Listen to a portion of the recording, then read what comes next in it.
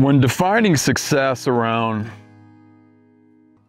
the experiences we have, you know, in the field, and also the experiences we have like making content, producing media, I've gotten more and more to where I look at, like, I just want the product, the piece of entertainment to be of high quality.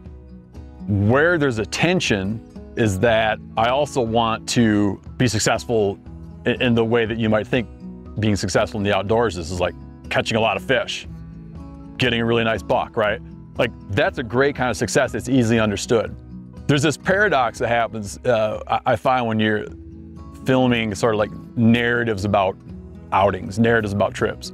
Like, if you just go out to fish and you just catch a ton of fish, oddly, it winds up being that it wasn't that successful because there's no struggle. There's no one trying to overcome everything. Everything's just perfect. And so you could be having the best day of fishing in the world and filming it, or the best day of duck hunting in the world and filming it. In the back of my mind, I'm already thinking like, there's not much